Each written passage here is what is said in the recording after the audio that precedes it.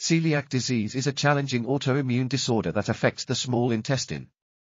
Its pathophysiology, diagnosis, management, and possible therapeutic options have been extensively studied. The genetic background, HLA, DQ2, DQ8 positivity and non-HLA genes, is a mandatory determinant of the disease, which occurs with the contribution of environmental factors such as viral infections and dysbiosis of gut microbiota. Its prevalence in the general population is approximately 1%, with female predominance.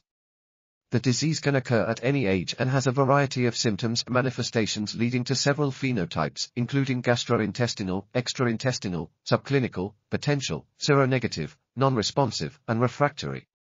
Currently, the only treatment for celiac disease is a lifelong, strict gluten-free diet leading to improvement in quality of life, ameliorating symptoms, and preventing the occurrence of refractory celiac disease, ulcerative jejunoileitis, and small intestinal adenocarcinoma and lymphoma.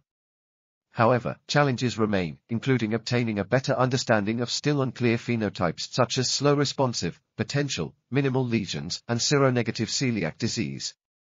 The identification of alternative or complementary treatments to the gluten-free diet brings hope for patients unavoidably burdened by diet restrictions.